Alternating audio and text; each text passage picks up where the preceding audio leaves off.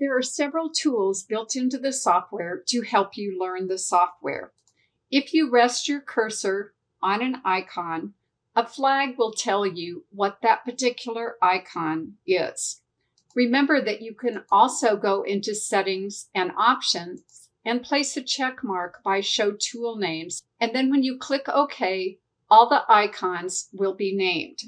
If you rest your cursor on an icon and press the F1 key, or on certain computers you have to do Function plus F1, the Help menu opens so that you can read more about that icon.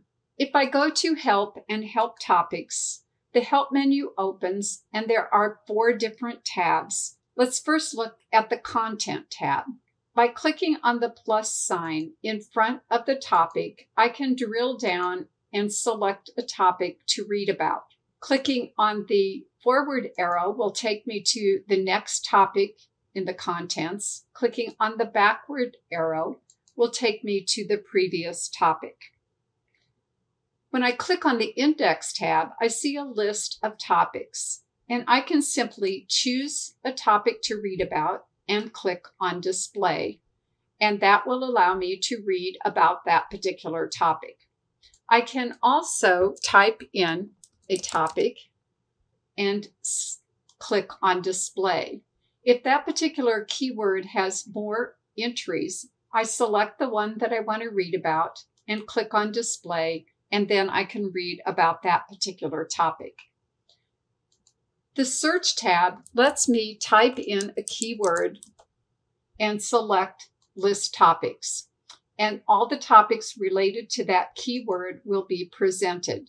I simply click on that particular topic and click on Display, and then I can read more about that topic.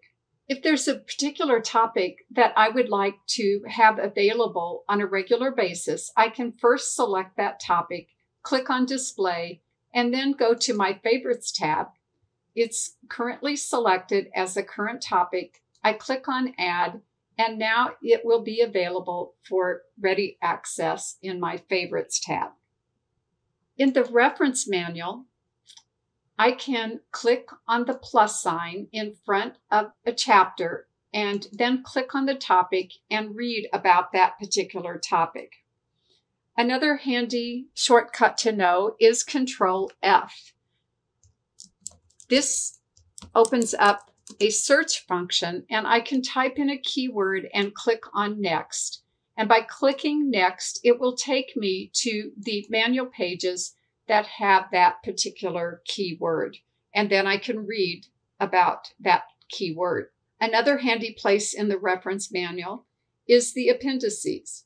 And by clicking on the plus sign and going to Embroidery Fonts, I can read about all the different embroidery fonts. I see a preview, and I can also check out the minimum and maximum values that are appropriate for that particular font.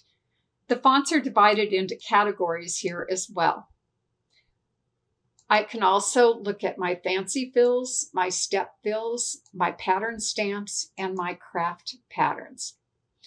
If I click on the index and click on a topic, this is an alphabetical index, and I just click on the page number, and then I can read about that particular topic. Another area of the Help menu is the Release Notes.